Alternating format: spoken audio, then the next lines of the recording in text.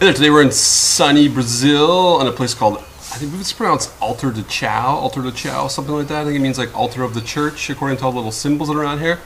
Well, we got the beach in the background here. The Amazon River is like just over there. You can see it from here. It's a nice quiet little bay in a pretty small little town. And I'm staying in a little campground. Well, it's not really a campground. It's like a guy's place that my tent set up in. Called Jill, and I can't pronounce his last name, so I'm going to put it in the notes. Squirry or Square or something like that. Anyway, I never heard of this guy till I got here. I just sort of stumbled across him, and apparently he's like a pretty big deal in the Amazon guiding world, and he's a pretty interesting cat at that. He does Amazon River cruises or tours for cruise ships and then like individual parties where he takes them back into the jungle.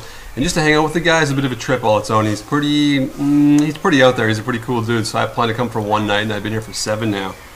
While I was here, I've been thinking about the last 2 years or so. I've been traveling with all my cooking equipment that I used to stack in my motorbike and then cook with all the time. So it'll be a good day to do a review on some of the most essential things that I use all the time and why it might be important to pack them with you. So let's get started. First of all, the stove. Let's talk about the stove. So personally, I chose this. It's called a Firefly stove, this little puppy right here. And it hooks up to a 1-liter gas bottle. And you can essentially burn, I'm pretty sure you can burn anything in this. You can burn diesel, gasoline, white, kerosene, that kind of thing. I personally just use gasoline. That's all I've ever put in it. That way I have a backup fuel supply in case I ever run out of fuel, but I've only ever put gas in this. And the only time I've had problems with it, I think it was actually in Peru, when the gas started to get kind of sticky in here and clogged up. So I'm going to say that the quality of the fuel might play a small role, but other than that, it's ran totally fine. And then this is the stove itself. It's pretty simple. It just works on a compression system like this. You pump it up maybe, I don't know, 15, 20, 30 times, and then turn it on. And then it has 2 controls where you can control the amount of gas flow here and the amount of gas flow here too, which is great. There's a cheaper one they sell too that you can get that doesn't have this adjustment on it. But I like it because then you can sort of simmer things and slow cook things if you want to. Maybe you're like cooking a fish, you want to cook the snot out of it, or you're like simmering a nice soup or something like that. Then it's pretty easy to do. And it folds up really small too, so all these things fold up, and fold up, and fold up like this. I might as well just take it right off so you can see it. Anyway, it comes off like this. And that just pops out of the end. And it folds up, this folds up, and then it all sticks inside a little bag. Yeah, it's pretty user-friendly actually. I've used it just about everywhere, and a couple times, although probably highly dangerous at some pretty hefty altitudes, like 16,000 feet or so up in the Andes. I did stick it in the outside of my tent, sort of in the canopy, to get a little heat in there before I went to sleep. I shut it off before I went to sleep, but I kept it going for a good hour or so while I was in there with a vent on the other side, so it would let some warm air in there because it was friggin' cold. There's snow on the tent. And then anyway, this on the outside fits around it so that keeps the heat inside. Anyway, this thing I've used, like I cook a lot, so that's why I kind of felt justified in doing this video. I probably use this thing for sure once a day, sometimes twice a day, sometimes more than that. So I'd say overall, it served me pretty good in terms of its use and usability. Not too bad at all. I also did it one time on this trip, break this little gray piece right here. I don't know how, but anyway, it broke. And it comes with a 4-year warranty, so I sent it back to them, and they didn't ask any questions, just sent me a whole new piece actually, so this is all brand new now. Yeah, so 2 days, pretty steady, twice a day, and no problem at all. Next up is going to be what you cook with. I know there's little fold-down pots and stuff you can get, but because I like to cook so much, I really wanted a Teflon coated one. So I started off with a different size pot of this. It was actually about twice the size, so it's a little bit heavier than you might need, sort of deal, but I have one twice the size of this, and the glass lid was twice the size too, but it's pretty durable, so I really like it. So yeah, I ended up trading this in. I was back in North America a few months ago. So I traded this in for a smaller one. I think this is 1.25 quarts, something like that. I'll have to look that up. And it works out really good. It only took me a year to think of this, but I ended up cutting the handle off. So it comes with quite a long handle like this, and I never thought of it for about a year, but once I got this one, I cut the handle off and then sanded the end down a little bit so it fits a little bit better, and I can put all my stuff in there. So right now I just put my towel in there and keep it kind of the way, but for me it works out great. I cooked soup in this, I cooked fish in this, I've cooked steak in this, I made bread in this, I let it rise and then bake off the bread, made little pizzas, what else? I make pancakes quite a bit in here, I make omelets, well I made omelets too, but I make like porridge or oatmeal almost every morning, so that's great. I'd recommend for sure a stainless steel pot if you plan on doing a lot of cooking. Those little tin crappy ones that are quite small look good for like carrying around, but I don't want to clean it, and after you probably burnt something in there twice, you probably don't want to either. So for this, it's great. I just take like a cloth or a wet nap or something like that, like those baby wipes. I just wipe it out afterwards, or a little bit of soap and water, and it's easy. No scratches, no problems, no nothing. So I'd highly recommend this if you're gonna do some serious cooking along the way.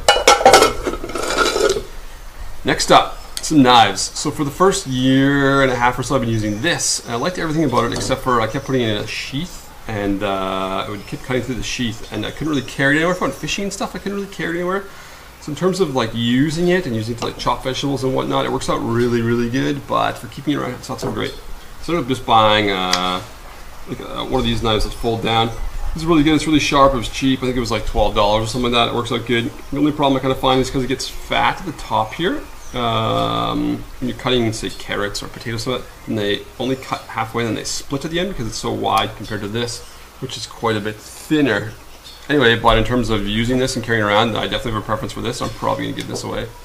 That being said, for cutting, I brought this Tupperware with me. I love it. I use it all the time. So for the cutting part of it, this little Tupperware folds up like this. I've been just flipping the lid upside down because it's such a hard plastic. As you can see, it's got cut marks all over it. And I use this to cut all the, whether you want like tomatoes, or if you're going to cut up some whatever vegetables. Even with this, it works out great. It's been used quite a bit, and it's never wrecked, never cracked, never broke, never nothing. It also has on the inside, let's see if I can get this out or not. It has this little sort of rubber seal that keeps obviously the liquids in and out, for like an O-ring. Anyway, it's great because it comes out, so I can take it out, and at some point it's going to mold for sure, which is how I first discovered it comes out. You can take it out, you can clean it. It's really good, really user friendly. I also got this. I had two of these until about a week ago. I don't know how I managed to lose one, but I had two, so let's just assume there's two here. It's really handy because if you want this, you can use it for mixing stuff or making stuff up or whatever. But if you want to, say, have like a little portion thing for if you're gonna have like a breakfast snack or maybe like a snack for later. I eat a lot, so I try to prepare a few meals for the day. Then you can put one in here and one in the other small one, or just all in the big one here. And then I'll usually, once I get it set up, I'll just put this back together. Also like this, and I'll put it in the tank bag on the bike, and then at lunchtime or whenever I want a snack, I can just open it up and have a little snack there. Plus it's great for keeping out all the little ants that appear and all the little bugs and anything else that's around. You can just sort of keep it locked up and no problems at all. Next up, tools. So this I just use because I have the stainless steel, the Teflon coated pot here, so the handle's really nice. Just a flat wood, it's easy, same thing, it cleans up really nice. If you break it or lose it or it gets gross, you can just buy another one. I think I bought this one in Bolivia for, I don't know, maybe, I don't know, like $1 or something. It's pretty handy. These are both pretty good, so you get some cutlery options. I kind of prefer this spoon actually, and I use a fork a bit, but usually I just use a spoon for almost everything, so it's not really a big deal. And it works out great. Stainless steel, it's not that crappy sort of Chinese product stainless steel. It's going to turn to rust after a while. It's the real deal, and it's easy to clean. These puppies here, pretty good. I did have another set before too, and the plastic eventually broke just from like traveling around so much. These are new, so we'll see how they hold up. You don't really need the knife. It came as a set. You can probably get rid of the knife. I just use this for everything if you're trying to worry about less stuff rather than more. It's great. Some other tools that I haven't quite found the value in yet, but I do have them. My girlfriend finds it necessary to buy me little trinkets and little things that she thinks helpful on the way, and so this would be great, I suppose. I haven't actually used it yet, although I've had it for a couple months.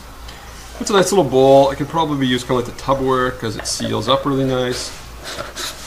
So it's great, kind of like that. And it has little measurement increments on the inside, which I'm sure you can't see, but 500 mils, 400 mils, 200 mils.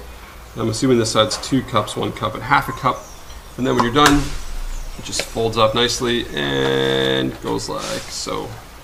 Personally, I've just been using the Tupperware container as like a mixing bowl when I need it, so it's not really a big deal. But this is a little cup too. So she got me this cup. It's really cute. I use it once, like just for a glass of water to say I use it. It's really great. It's super handy.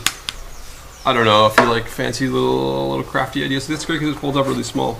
I do, however, I left it over here. 1 second. I do, however, have this that I've been rolling around for a while in terms of my cup. So this puppy here is stainless steel. Screw on cap, straw in the middle, and this little thing on the top. So I got this because I have a little water bottle mount in the front of my motorcycle, the same as you'd have on your pedal bike. Well, it's actually off the pedal bike ones. I just tied it onto my bike. It's good because I can just slide this under my helmet while I'm driving. I can drink. I don't drink I don't put coffee or anything in it because I don't want to change, like, you know, you get that flavor instead of use like different drinks. I only ever put water in this, but it works out great. As you can see, it's fallen on the ground many times. It's been rolled around. I dropped it a lot, but it's pretty durable. So in terms of like a container to drink out of for use, you can use this. I've also boiled tea when I was in Cusco and it was up really high. You get headaches and stuff from the altitude sickness, so they give you cocoa leaves to, like, the same stuff they make cocaine out of. So sort of minimize the headache and help you deal with the altitude. And so this thing I could just set right above the stove right here, and I can boil the water right in here, and then have my cocoa tea ready, and cocoa leaves, yeah, ready. Then I put it on the bike, and then I have like this kind of warm tea to drink while I was riding, and it wouldn't alter the flavor of the tin at all. So it was great, and it would help with the altitude sickness. So it was perfect. It was great for that. You can cook stuff in it too. You could probably heat water in there and make a soup if you really had to. Next on the list, things you don't need to cook with, actually. So like I said before, I cook a lot. I used to own some restaurants. I cooked my whole life. I own some catering companies. I really like to cook. I cook a lot. So for me, it's more important to have like a little variety of things to cook with than it is to, say, just maybe throw instant noodles in a container, heat them up. So I'm rolling around with some spices too. So to make soup with, these are just those little, what are they, like little flavor pouches, like this. Come on. Just like this. So this is like a block of chicken salt, essentially, is what it is. It's really, really salty chicken flavor. This one's beef. So these are great. I just drop them in a pot when I'm making like a soup, and it just flavors all the vegetables. So that's it. I can do that. Maybe put a little pepper in there, and you have like a flavor for your soup. It's really handy. So those are nice to have around. They're really easy to carry. This here is paprika, a little smoked paprika to bring out the flavor in a few things. If you got like a little, want to put on your chicken maybe, or like a little smokiness in your soup, it's pretty handy too. This is actually cinnamon that I bought too. It's great for the mornings. I just put it in my oatmeal or whatnot, brings little flavors to things. And I got some pepper too, so I just put some pepper, you know, salt, pepper, shabam. So nice too to have something a little bit funner. So a friend of mine, Gilberto, actually made me this. So it's sort of a lemon, garlic, and herb mix with salt in it. So it's good to pick up a few. Oh, those look like little spicy peppers in there too. So it's good if you have a little variety of stuff too to cook with, because using the same thing all the time gets a little tiring after a while. So I sprinkle this on the eggs, or maybe in the soup too, or across the steak. It's good. It's really handy. And then I also have this right here. Maybe it's a little overkill, but I got a little bit of everything. This is on sale when I was back in North America, so I got some of the Keg Steakhouse and Bar chicken spice. I used to have Montreal steak spice before, which I think is actually quite a bit better. But I used it all up, and I didn't get another one. I thought I better change it up because this will last like a long time when you're biking by yourself, so it's good. And then another essential thing that you might want to bring, depending on where you're from in the world and whatever it is, it's most important to you to sort of bring back taste of home, is to pack a little something extra. So in this case, we happen to also have a nice heavy glass bottle of pure Canadian maple syrup. Being as I'm Canadian, this is sort of a big deal. So, you know, once in a while it's nice to have a little maple syrup in the bag. A great little add-on, depending on where you're from. Maybe I don't even know. I couldn't even speculate what the flavor is from your place. Whether it's curries or whether it's I don't know, spicy peppers or whatever you're into. I have no idea, but it's good to sort of bring back some flavors you have from home. Sometimes it's difficult to find things on the road that are actually something that you can kind of see or recognize as a flavor that you enjoy or reminds you of home. So it's good to mix up a little bit. So all in all, these are some camping essentials that you can put in your adventure motorcycle when you go on the road, no matter if you go for a few days or a few months or a few years. But it's good to have I'd say the most practical, smallest space taking up, except for this pot maybe. Best quality stuff you can take with you, because you don't want to mess around with like cheap, crappy goods when you're on the road, because it's a little harder to deal with. That's all for today. I'll give you a quick shot of the surroundings so you can see where we're at. That's a beautiful trees, landscape. You should be able to see what looks like the ocean back there, but it's actually just a lake past the hammock and a nice little beach. There's usually iguanas running around this place, but they'll probably be out later this afternoon. There's a cashew tree back on the top there. So they come down, they eat these little cashew fruits that are everywhere. So as you see like 3 or 4, let's see how close we can get. That's a smushed cashew on the ground there. But anyway, the iguanas will come out later and they'll eat it up. And then that's my bike sort of hidden in the background here, so you can see that we're authentically on the coastline here in Brazil. Well, the coastline of the river anyway. And then that's my camp back there. There's a tent, there's where we're set up, and this is what it's like living the high life on the motorcycle. Thanks for watching. If you have anything you want to know, feel free to send me an email, click subscribe, click like, share with your friends. Let's see if we can make this into a bit of a big deal. And if you have anything you want to add, let me know too.